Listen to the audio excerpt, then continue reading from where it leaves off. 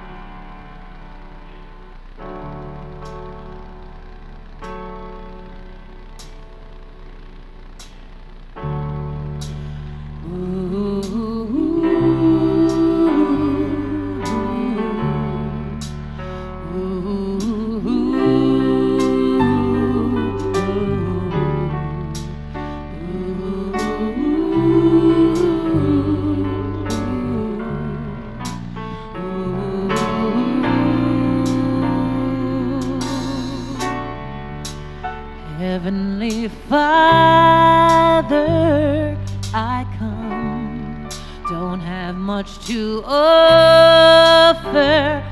Holy One, I'm humbled by all that you've done. And even though I walk through the valley, I don't have to fear, no, no, no. You have called me from my sorrow to gladness. I have you, what more could I want? So raise my faith a little higher, set my spirit on fire. Lord, we're asking you to move. You're the God of restoration, the one who gives salvation.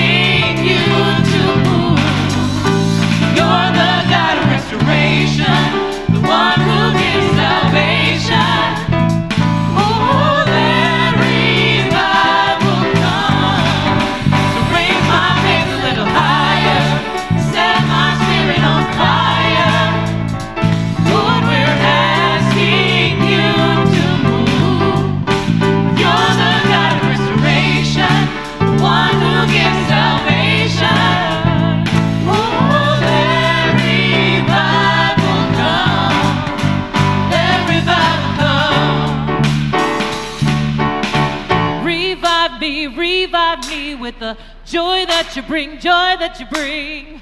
Revive me with the joy that you bring, joy that you bring. Revive me with the joy that you bring, joy that you bring. Revive me with the joy that you bring, joy that you bring. So we light up higher, set my spirit on fire. Lord, we're asking you to move. You're the God of restoration, the one who gives salvation.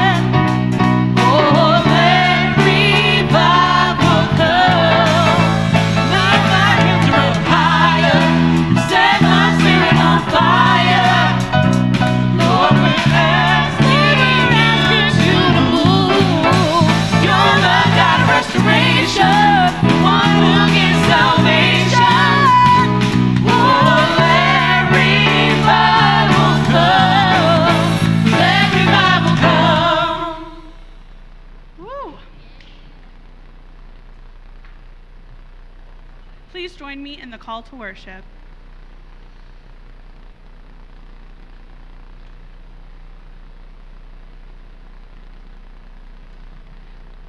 Please join me in the call to worship, which will be on the screen.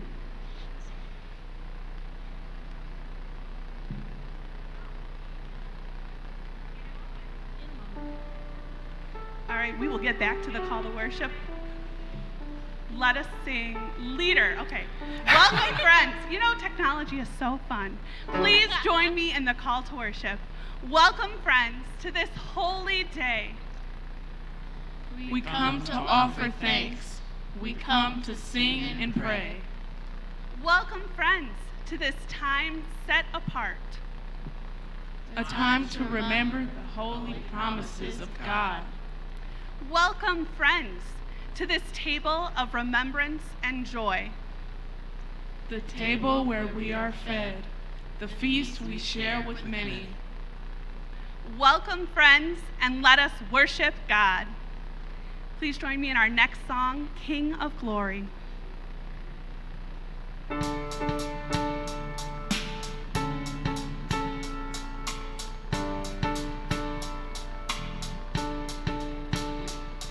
Who is this King of Glory that pursues me with his love and haunts me with each hearing of his softly spoken words? My conscience a reminder of forgiveness that I need. Who is this King of Glory who offers it to me? Who is this King of angels? Oh, blessed Prince of Peace, revealing things of heaven and all its mysteries. My spirit's ever longing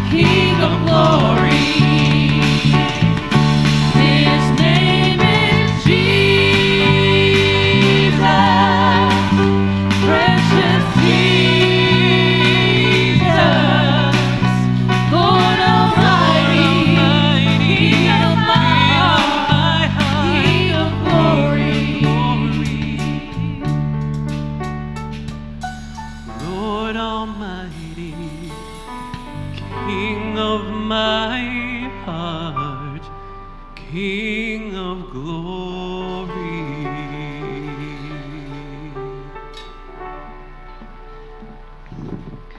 Thank you, praise team, and good morning and welcome to our online worship service. My name is Matt Hadley, and I'm the senior pastor here at the United Methodist Church of Whitefish Bay. And what a privilege it is to be able to worship with you, albeit virtually. This has been a difficult week, a week of protest, a week of dis-ease, and we are going to hit that head on throughout our entire service this week. But before we hear a word from our bishop, Bishop Hisu Young, we need to take care of a little bit of business. You'll notice on your screen there is a different telephone number for you to share your joys and your concerns this week. And so if you have something on your heart that you want this community of faith, your community of faith, to be holding together in prayer, please text those into that new number. From 11:30 to 1 o'clock today, we are again going to be offering our walk-up communion. We have these self-contained kits with a wafer on top of the cup of blessing. And we just ask that when you come, you do space yourselves out. We have places designated along the sidewalk that are 7 feet apart. If you came with somebody in the same car, you guys can stand together. But come forward. I will have my mask. I will have some gloves. So the only person who's actually going to be touching the communion kit would be you. Tomorrow night at 6:30, we will continue with our Monday night sermon talkback from 6:30 to 7:30. The information and the link is on our webpage, umcwfb.org. And we are still prayerfully considering reopening our doors for live worship, albeit in a smaller scale and a little bit differently on June 21st. Our team that has been doing the strategic thinking has developed a worship covenant that is going to be presented before our accountable leadership board this Tuesday, and it will be posted on our website and on the front doors as well. But as United Methodists here in the state of Wisconsin, we looked for a word from our leader. And so this week, Bishop Young put out the following letter, and I'd like to read it for you as we begin our worship service this day. Good people of Jesus Christ, it is time for us to acknowledge and confront our racism and the systems and structures we have created that continue to perpetuate injustice, inequality, and violence. It is not enough for each individual to say, my heart breaks for the families of violence against brown, black, and Asian people. This is a starting point, but it does nothing to bring about change. When we do this, we become God's dedicated ones who are deaf and blind. I could say that recent events have raised our awareness, but the recent incidents with Ahmaud Arbery, George Floyd, and Breonna Taylor are just the most recent in decades and centuries in this country.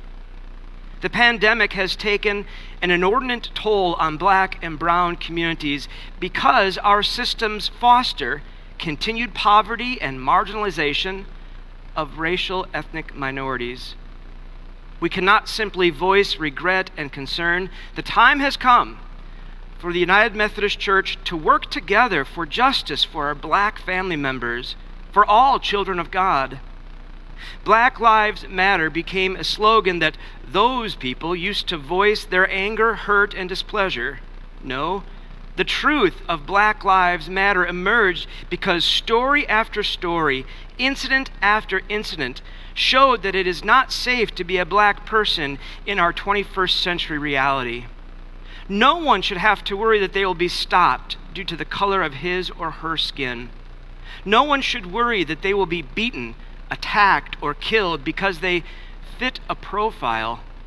Young black people should not have to be told not to run, not to make eye contact, not to approach white people, and their parents should not have to live in fear whenever their children leave home. This is not the will of God. This is not acceptable to people who have been baptized into the spiritual community committed to building God's holy realm on earth. We need to work for justice. We need to crusade for peace. We need to speak up, speak out, and stand with our black brothers and sisters. We need to embrace our brown brothers and sisters as members of our family. We need to reassure our Asian siblings that they belong. We need to welcome those of every hue and color as acceptable, beloved, gifted, and blessed. This cannot simply be a nice concept and a good intention. The day has come to commit our mission work to the peace and justice work of our General Board of Church and Society. It is now time to communicate to our state and federal leaders that racial justice is our highest need, our highest priority. We must divorce racial justice from a misguided sense that this is a political issue and that we should not be involved. This is a human rights issue. Moreover, it is a Christian witness for the world. We must open ourselves to be the prophetic voice of God, to allow God's message of mercy, justice, humility, peace, and unity to be heard loud and clear. In this time of pandemic anxiety, we should do nothing to contribute to people's pain and suffering, but should do all in our power to offer healing and hope. If you cannot walk in peaceful protest, you can still write letters, make phone calls, send emails, and vote. When possible, we should rally around our ethnic communities and work to clean up, restore, and rebuild in solidarity and in partnership. It is time to make our heartfelt passion concrete. We are not called to sit by and watch God's children be abused and killed. The time has come for revolutionary change. Our core values as Christians include the affirmation of all life, the glory and goodness of God's creation, and the very real truth that God is love. As we live into our future, we will transcend our vision to confront institutional racism so that together we might eliminate not only the outward and visible signs, but might allow the healing Spirit of God to transform the inward and spiritual sickness. Grace and peace, signed Bishop Hisu Jung. When I was laying out the sermon series, Encountering Jesus, today's message was set aside to be Encountering Jesus in a Sermon. What I had planned to say later in the service has been changed. It has been altered. It's still going to be a sermon, and it's still my prayer that we will encounter not only Jesus, but his claim upon our lives if we truly are Christ followers. Thank you. And so now we transition into a video for our children that Miss Christie has put together.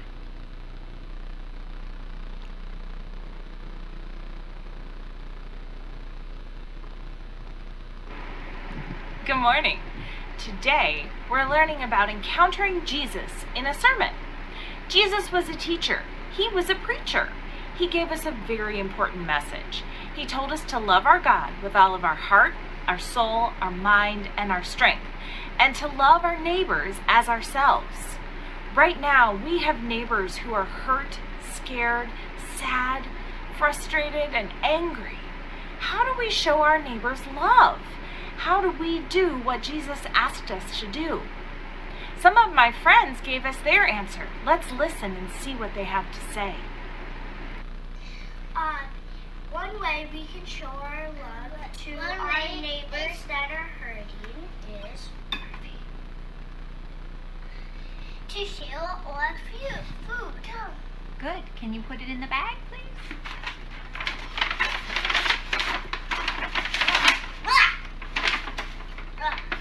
Okay.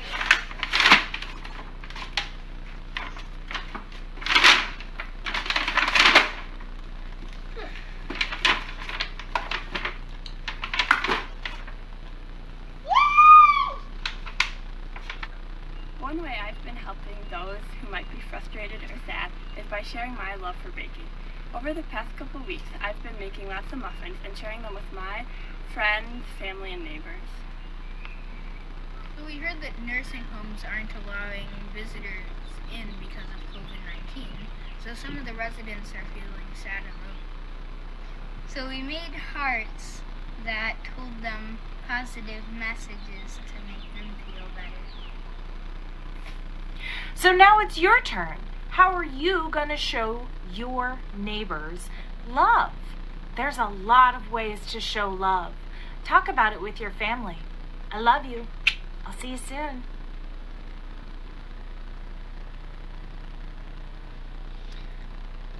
Well, thank you very much, Miss Christie, for that incredible message, and thanks again to our young ones who are learning lessons that I hope will stay with them forever, that there might be transformation here in the village of Whitefish Bay, in the city of Milwaukee, and indeed the cities all around the world.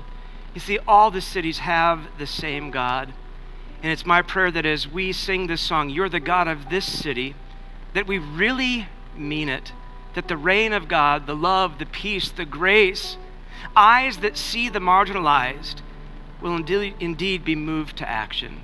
You're the God of this city.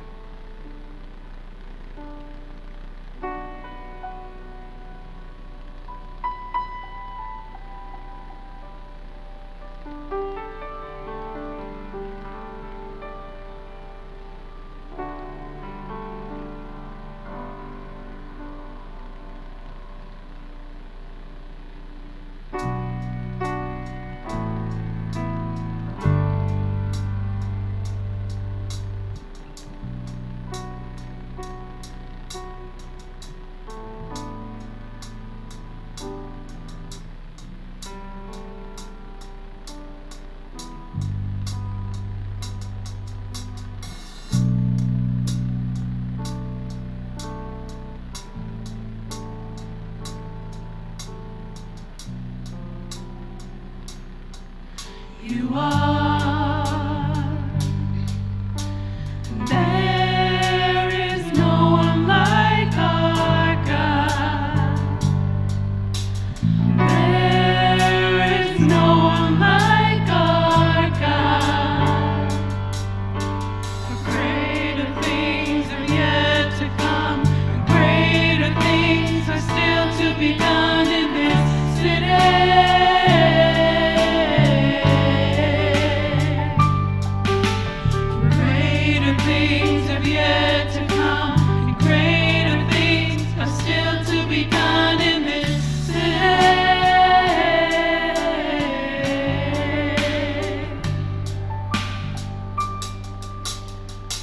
You're the God of this city. You're the King of these people. You're the Lord of this nation. You are. You're the light in this darkness. You're the hope to the hopeless. You're the peace to the restless. You are.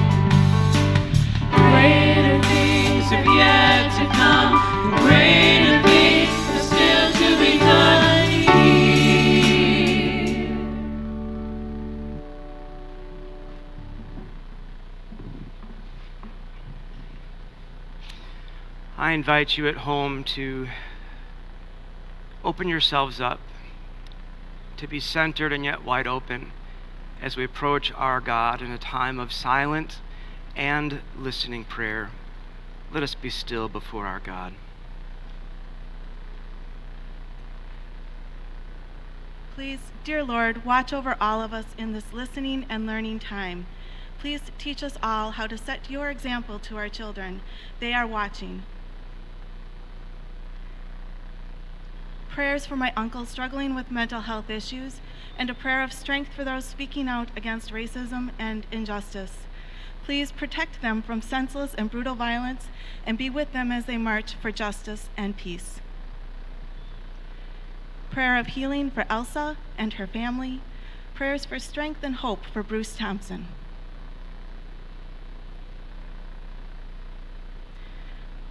May my sister Alice feel God's comfort as she struggles to care for her dwindling husband.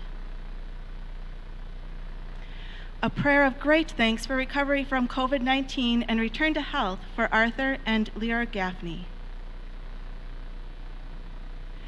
Prayers for those, including myself, with struggles and sadness, being out of work and in isolation. Prayers for our fractured community and nation. Prayers for those alone and suffering. May we pray for love and peace for each other and all of our communities. Prayers for my Uncle Greg and Aunt Kathy for hope in my uncle's battle with brain cancer. Safety for my cousin Vicky and her friends as they march in peaceful protests in Greensboro, and for all our fellow Americans standing up for change in our country. Please pray for Jennifer in the hospital, Lynn Raffensberger going through treatment, Bruce Thompson going through treatment, and for the recovery of Marilyn Stanley. These are the prayers of our people. Almighty God, throughout history there have been people who stood up for your Son, Jesus. Empower us that we may stand up for Jesus in our time, especially this challenging time. Help us to stand up, to be faithful, to be prayerful, to be loving, to proclaim Christ's lordship, his love, and his grace. Help us to value one another's life and sacred worth, to respect each other regardless of our differences or culture or ethnicity. Help us to stand for love, justice, peace, nonviolence, and the common good of all people. Help us, empower us to do good, to do no harm, and to stand up for Jesus in the name of love. And so, merciful God, may your name be praised and honored among all people. We pray for your Holy Spirit to lead us, to lead our leaders and our communities across the country, and to teach us how to truly love one another. Empower us to stand up for your peace, your justice, your mercy, to stand up for all in this challenging time. We ask this in the name of Jesus Christ, our Lord and our Savior, who taught us to pray. Our Father, who art in heaven, hallowed be thy name. Thy kingdom come, thy will be done, on earth as it is in heaven. Give us this day our daily bread, and forgive us our trespasses, as we forgive those who trespass against us. And lead us not into temptation, but deliver us from evil. For thine is the kingdom, and the power, and the glory forever. Amen. And so we come now to a time of offering, and again I want to extend thanks to all of you who are continuing to financially support your community of faith, that our mission and ministry might not miss a beat. And so as we are exploring the ways in which we can offer our own lives, I invite you to receive this musical offering.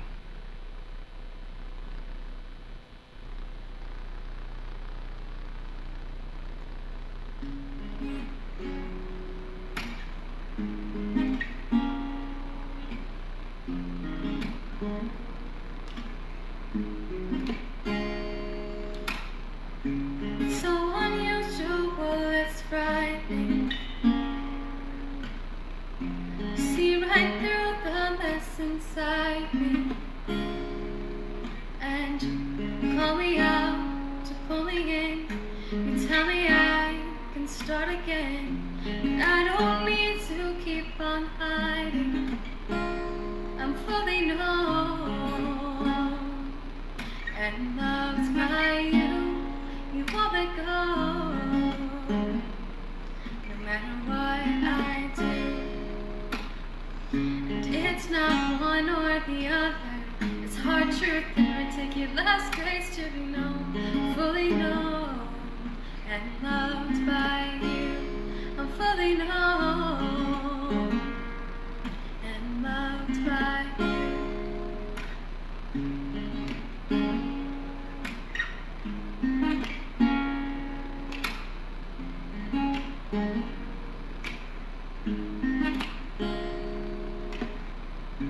So like you to keep pursuing, so like me to go astray, but you guard my heart with your truth, the kind of love that's bulletproof. And I surrender to your kindness. I'm fully known and loved by you. You won't let go, no matter what I do. And it's not one or the other. It's hard truth and ridiculous grace to be known, fully known and loved by you. I'm fully known and loved by you. How real, how wide, how rich, how wide is your heart? I cannot find the reasons why you've given me so much. How rich, how wide, how real, how high is your heart? I cannot find the reasons why you've given me so much. I'm fully known and loved by you. You won't let go, no, no matter what I do. It's not one or the other. It's hard truth and ridiculous grace to be known, fully known and loved by you. I'm fully known and loved by you. It's so unusual, it's frightening. I'm fully known and loved by you.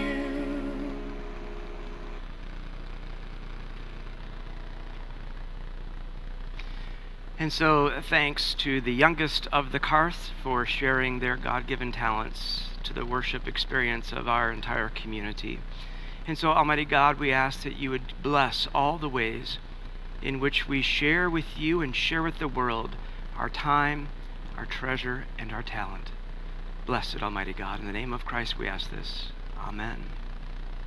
Well, I'm going to ask that if you have just tuned into this live stream now, that you really find some time later today or in the week to go back to the beginning of this service so that you may as well hear the letter from our Bishop of the Wisconsin Annual Conference.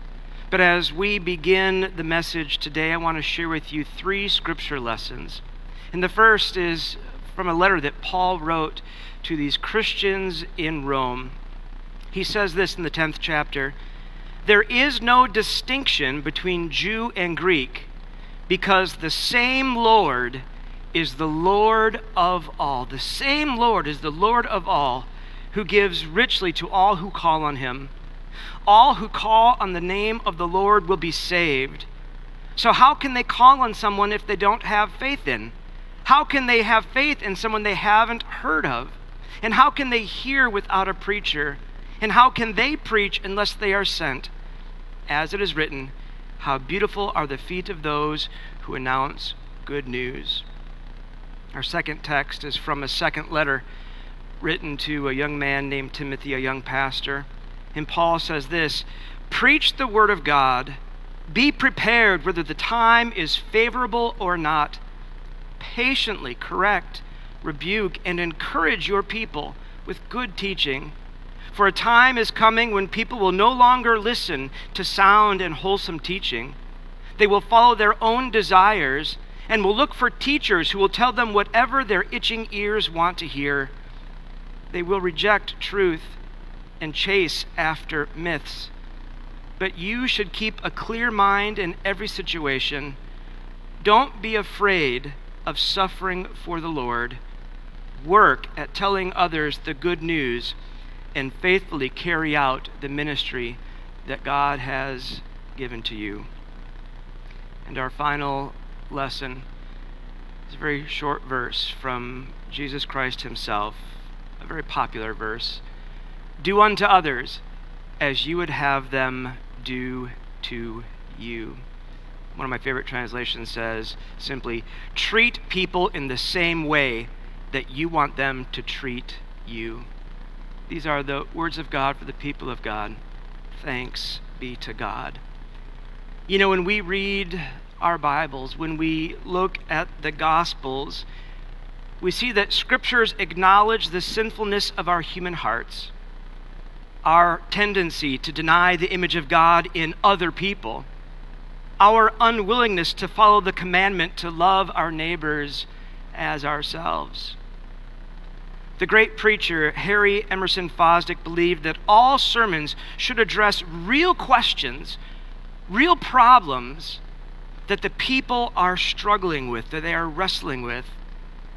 He says, any sermon which thus does tackle a real problem, throw even a little light on it, and help some individuals practically to find their way through it, cannot be altogether uninteresting.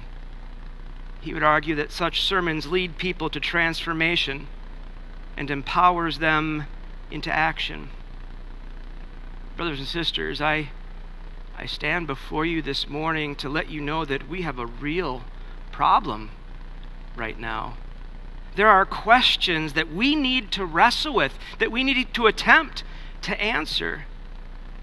I focus on just two questions today. The first being, are we so broken? Are we so fractured that we are beyond repair? And secondly, as people of God, what are the matters of faith that we must tend to so that healing might take place? Now, there is no way I can put into words anything to definitively solve this right here this morning. No words. In fact, no one person can. It needs to be a collective effort. I was heartened to read this week. We need to start learning about others. When we don't know about other people, we withdraw and are afraid. We need to start being the body of Christ with all members functioning in their roles as one in the body. Another one said, the word is intentional. We need to be intentional. Most of us have the inclination to be intentional. We need to find the way or the time to do it. And one final said, we need to be willing to be comfortable with not being comfortable. Do you know where I found those words? Do you know where those words came from? They came from you. They came from you. 3.5 years ago, we had the Zeidler group come out here and we had a conversation about race within this community of faith.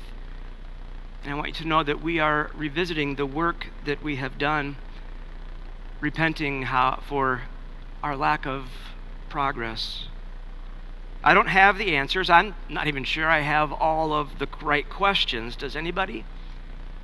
But I need to dialogue about it. I have shared a number of times my favorite quote about a sermon. Perhaps a sermon should be regarded as great, not because everyone in the congregation agrees with the preacher, but because at the end of the service, those present, whether you're here in the sanctuary or at home with your family, that those present just can't wait to talk about it, to discuss it, and to debate it together. What makes a sermon great are the listeners. The listeners, the role of the listener goes a long way in determining whether or not they will encounter Jesus in the sermon, in the preaching moment. It goes a long way to determine if they are going to actually be moved to action, to do something. An illustration came to me as I was thinking this week about maybe a college freshman or sophomore who fails a general education course early on in college. It happens. And sometimes they blame the professor's teaching, or they say it was too difficult of a subject, but more likely that individual failed because they just weren't interested, or maybe they'd say, I just wasn't ready to learn, I didn't put in the effort.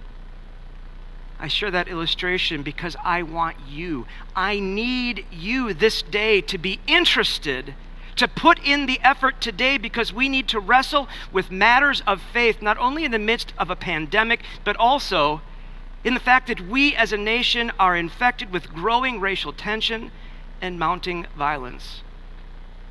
And so today, in order to answer our two questions, we need to look at justice. We need to look at racism. We need to look at violence. And we need to look at hope. All four of those are matters of faith. And it is my prayer that in doing so, we will encounter Jesus and feel the call to move. So the very first thing that I want us to look at is justice.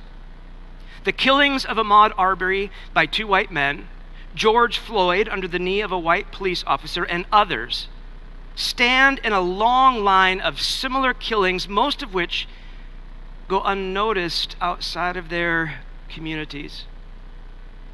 In this week's edition of the Christian Century, I read something that Dorothy Sanders Wells wrote. She is an African-American pastor serving a church in Tennessee.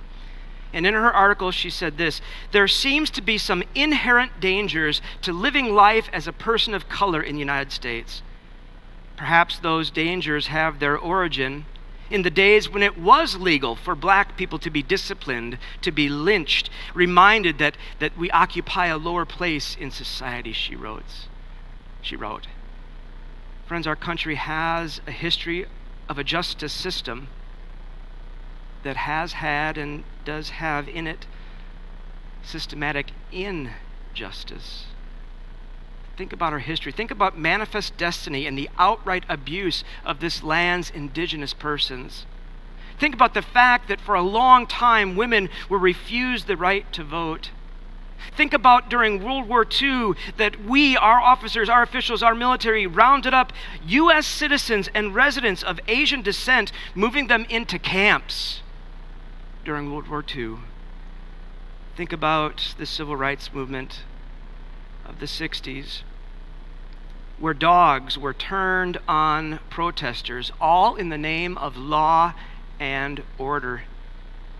Over the years, we have learned that laws can't end the danger of living life as a person of color in our country.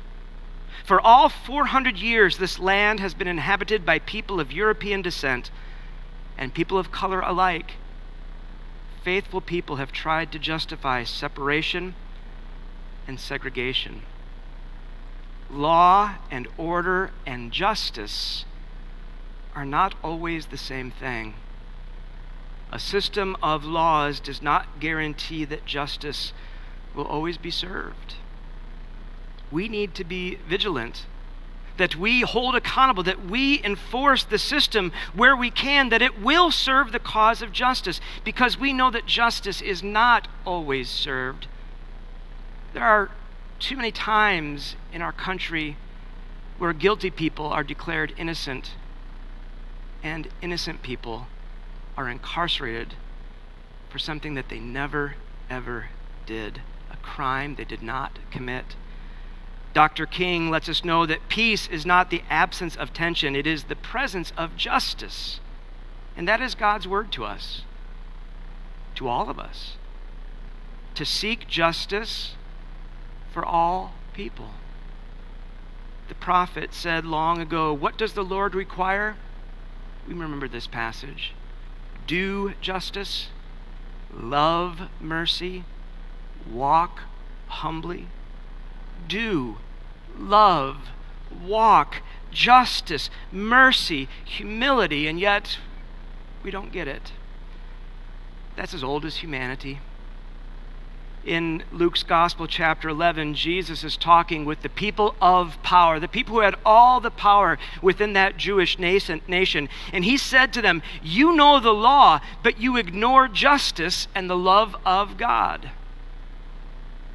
The United Methodist Church has a social creed, and we say we denounce as immoral an ordering of life that perpetuates injustice.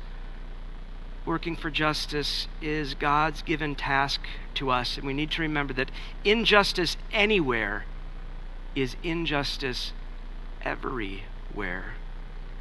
And so when I look at justice, I see and I call that we need to work for justice by standing up for what is right, peacefully denouncing that which is unjust.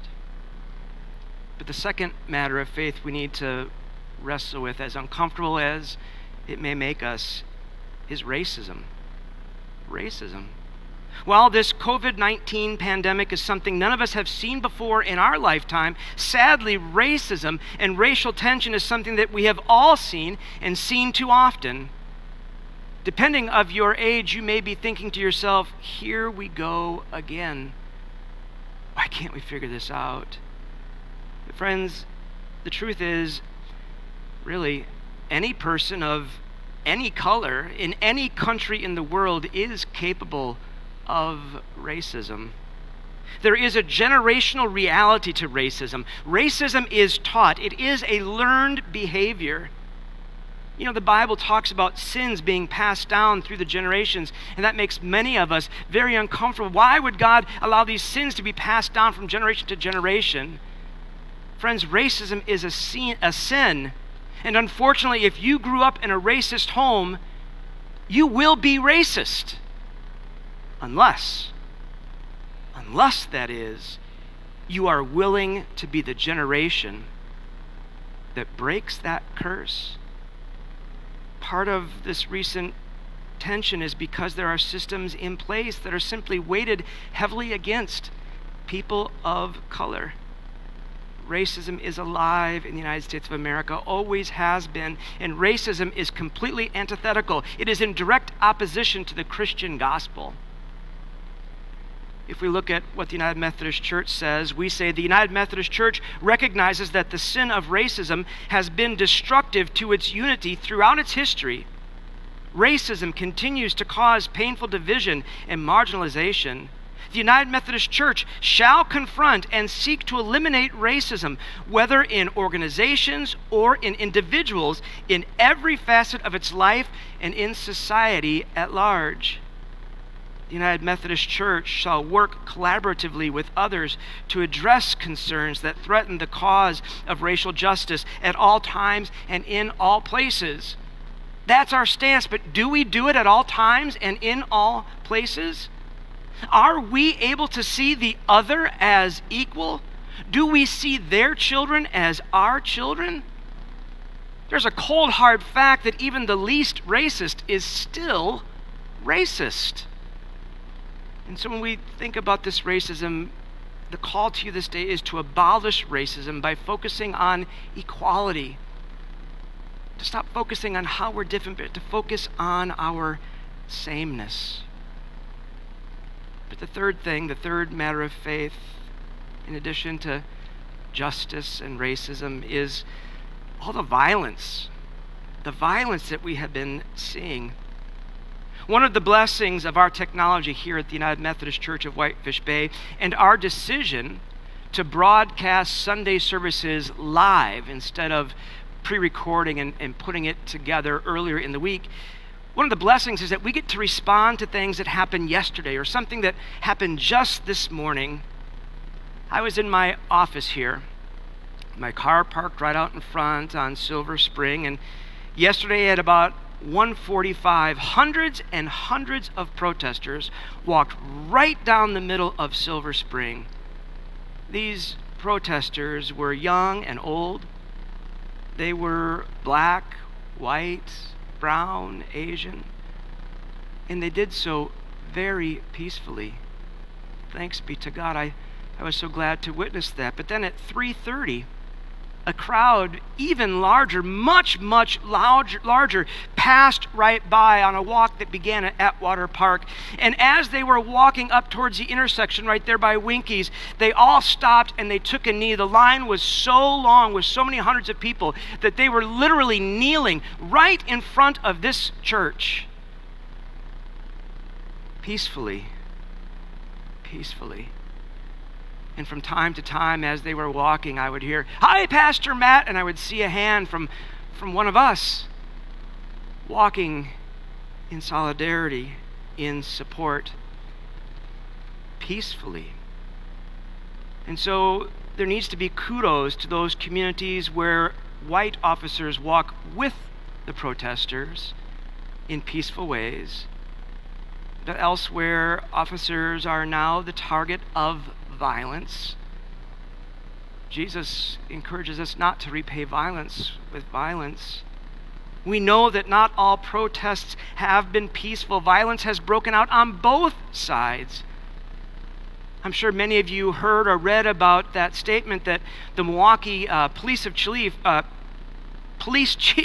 Chief Morales, he was speaking out this week, basically saying our officers are being crucified.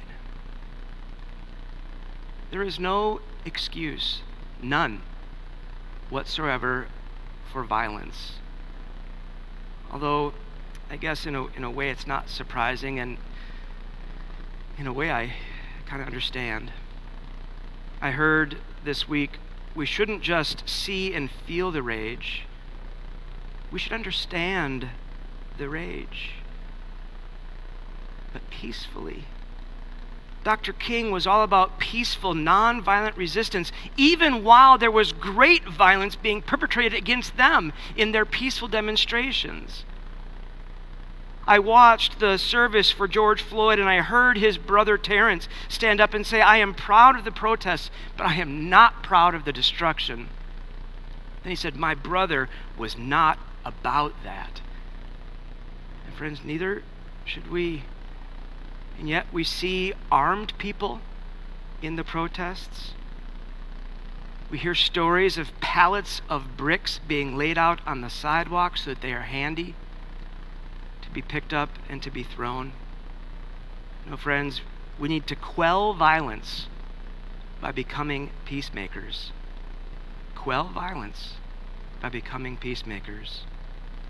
And so we have looked at justice and injustice. We've looked at racism and hate. We've looked at violence and the call to be peacemakers. But finally, the last matter of faith that we need is hope.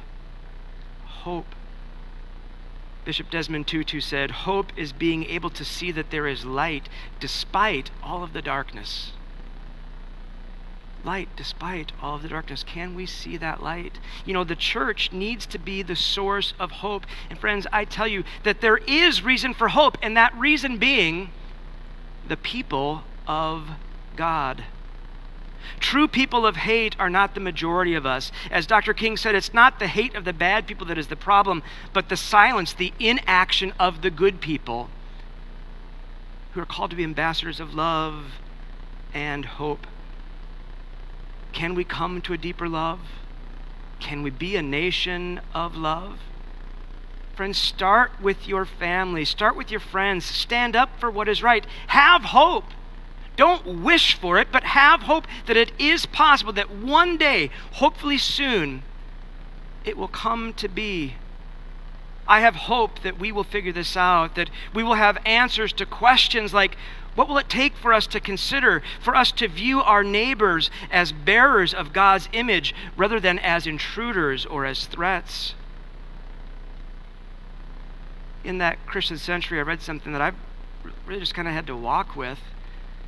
It said, what will it take to begin to untangle ourselves from the demands of whiteness and live more fully in the legacy of Jesus? It can't be done overnight. It takes continual, deliberate work. It takes vulnerability to do this work, and openness to change of the mind and the heart and the help of the Holy Spirit. Andy Stanley is pastor of North Point Ministries. He's the founder in Atlanta. I think it's the largest church. He tweeted, "I've been advised not to post about the murder of Ahmaud Arbery until I calm down a bit." But that's part of the problem, isn't it? We calm down and go on about our business. This must end. Our black brothers and sisters need white advocates to bring this to an end. And he ended that tweet with, "Count me in." You know, when you look at our currency, you see a Latin phrase, e pluribus unum, which literally means out of many, one. We are all one. Yes, diverse, but that diversity should be celebrated. Are we one?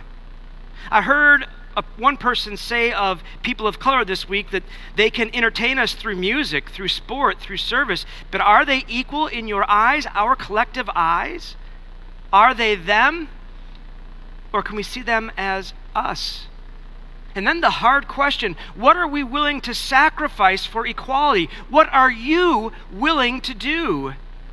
Have you considered your white privilege?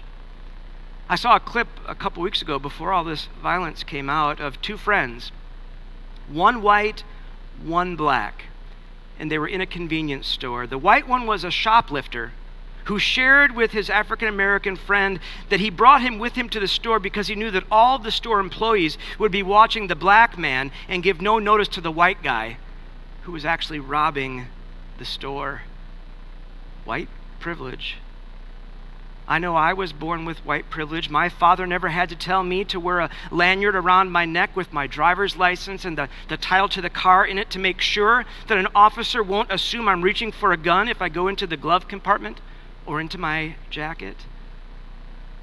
We all want the same things for ourselves and for our children. But, friends, until the people of God rise up for good, our children and our children's children will have to experience the same ugliness that we have and that we are currently experiencing. And so we had these two questions. Are we so broken, so fractured that we are beyond repair? It is my prayer that the answer is no. The second question, as people of God, what are the matters of faith that we must tend to so that healing might take place? To this, I want my prayer to be, yes, we are. Yes, we are working for justice, standing up for what is right, peacefully denouncing that which is unjust. Yes, we are working to abolish racism by focusing on equality, our sameness, out of one, many. Yes, we are working to quell violence by becoming peacemakers. And as people of faith, yes, we maintain hope that the dream of equality will one day be realized. And we preachers end our sermons with amen, which means may it be so, let it be. Amen. And so I invite you at home to join with us as we offer up the song of worship, If We Are the Body.